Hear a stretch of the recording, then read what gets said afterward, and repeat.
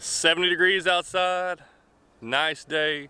First wading trip of the year without waders, getting in the water. I think it's warm enough, and we're about to get in here and find out. But if it's warm enough for me to wade without waders on, then I know the fish are gonna be active. All I can say is about time.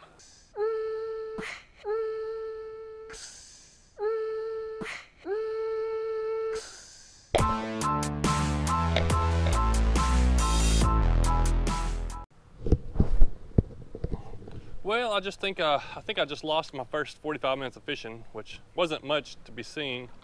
I'm using this little mega bass swim bait, and I've caught one bluegill.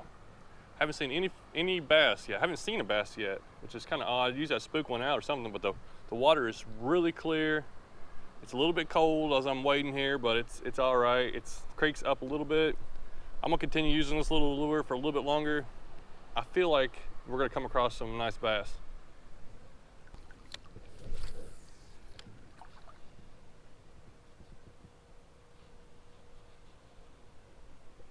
There's a fish. I saw that one. That's a pretty fish.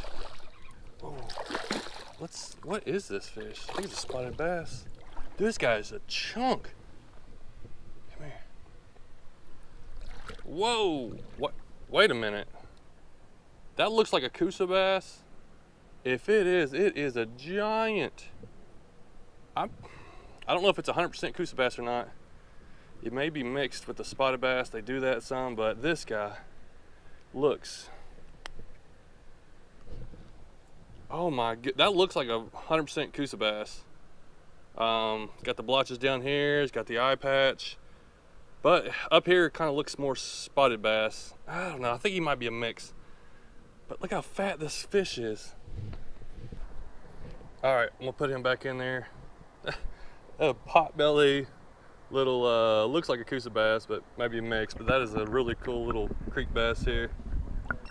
Pretty fair. Let's see if we can get this guy underwater so it looks like a pretty fish.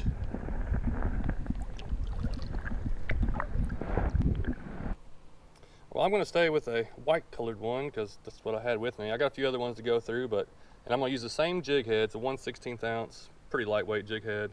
A 4-inch Kitech Easy Shiner.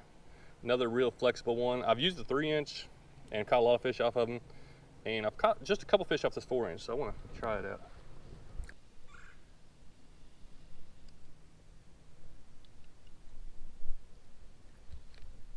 Ooh, there's a bass right in front of me. He followed my lure up. He's like in this little deep hole right in front of where I'm standing. I don't know if he knows where I'm here or not. Oh, he came out. I look like a little spotted bass. He was right in front of me. I could see, it's like 4 feet deep. He followed my lure in this little crevice, tossed it back in there. I saw him eat it. He was kind of small, so he must not got it really good in his mouth. That was pretty cool though.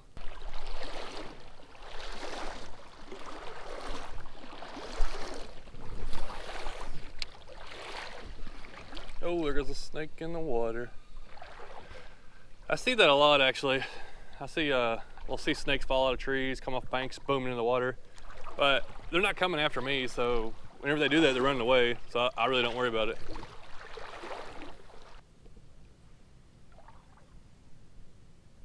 Oh, nice one.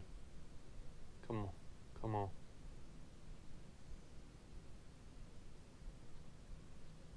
Oh, he won't hit it. No, he's not huge, but easy big enough to hit this lure. He followed it all the way within about 10 feet in front of me and just watched it. So they don't really want this. Let's give them something else. All right, this right here is a Yum Pulse. It's a 3.5-inch swim bait. I just ordered them, haven't caught anything off of it. And so it's definitely a different color. It's a like bluegill color.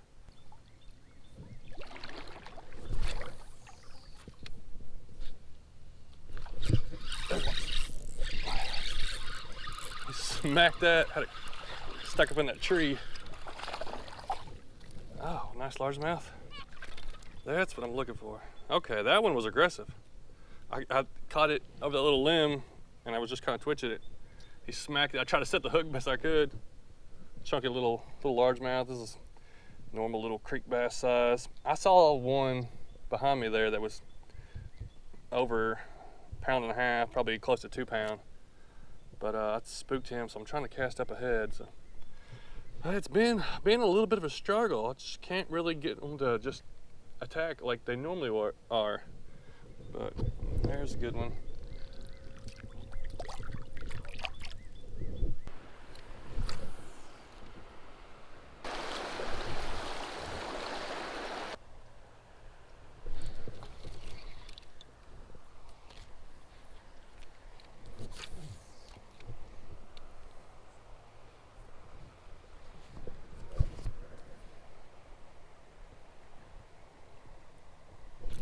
Oh, what is this? Oh, nice. Man, it took a while to get that. I casted the same spot over here 6 or 7 times. That's a pretty fish. I can't believe I haven't been getting largemouth today. That's another Coosa bass. Still a really good size one, but where are the largemouth? I saw that 1 or 2 up there. They just not active. I don't know what the deal is. That's a pretty fish. Pretty fish.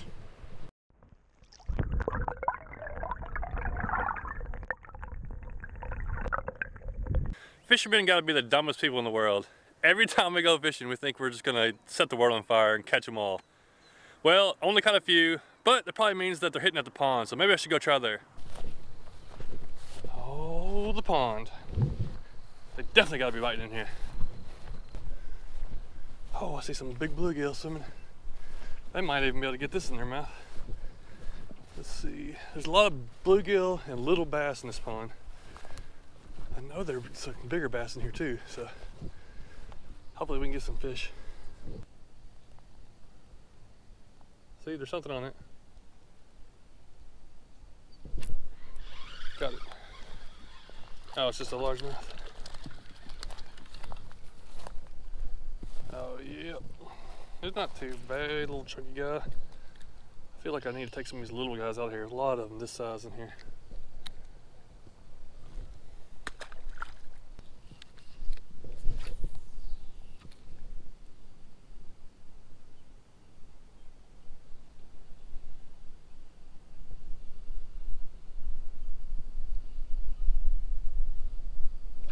Oh, there's a little guy. Alright, number 2. On a little swim bait. Alright, time to. Hey, hold on. Yeah, I know that little one works. This thing right here, I love this little easy shiner. A little bass. Let's upsize our swim bait now. Alright, one last change. Yum Money Minnow. These are actually given to me, and I don't think I've ever caught a fish on them, but I heard they're really good. So, we'll give it one last try here.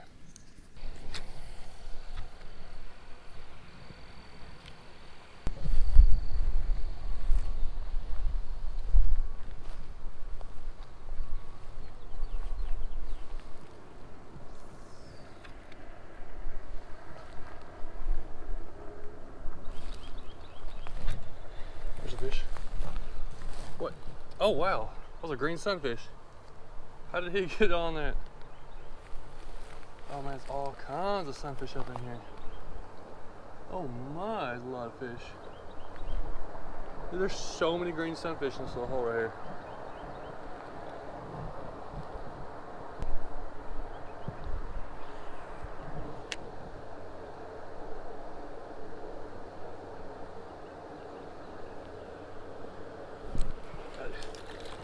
Oh, it was a little bass. He was up in that tunnel. This is where the spillway from the bridge. Man, he really wanted it. Little largemouth. First catch on this. I really love the action on this thing. This thing actually looks really good. Hey gals. Alright, this is a pretty common creek in my videos, so it's usually another good spot. So there's got to be something to bite in here. I'm having a rough day today.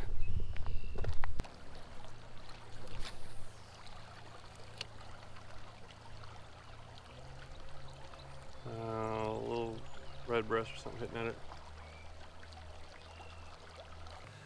Couldn't even get a rock bass. What is up with today?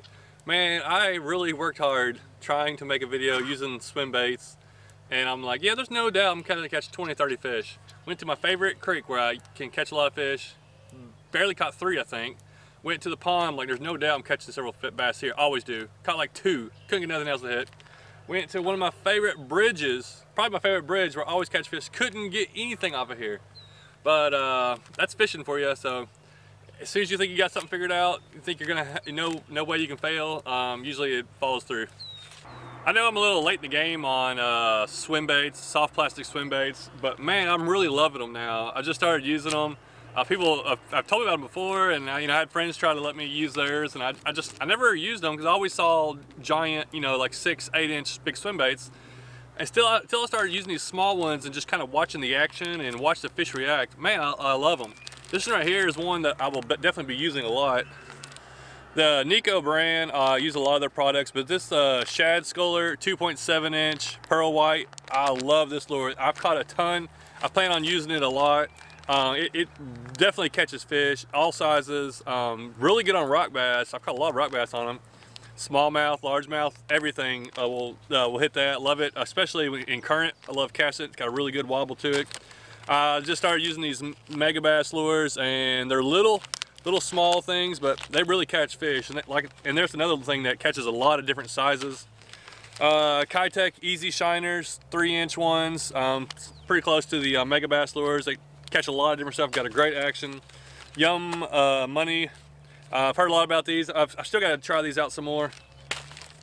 I got some dark Nico Sculler Shad.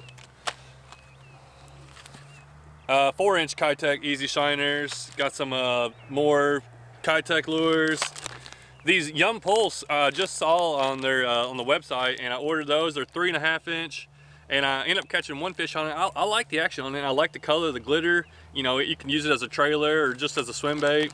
And I've used these a little bit. These DOA. I've caught a couple fish off of them, but there's a million different swim baits out there, and a lot of them do the same thing. But that's something I'm really liking, and if something that you aren't up to speed on, like I'm not that much, it may be something you look into, especially the little 3 inch ones. I love those little 3 inch size. You can catch a good variety of fish.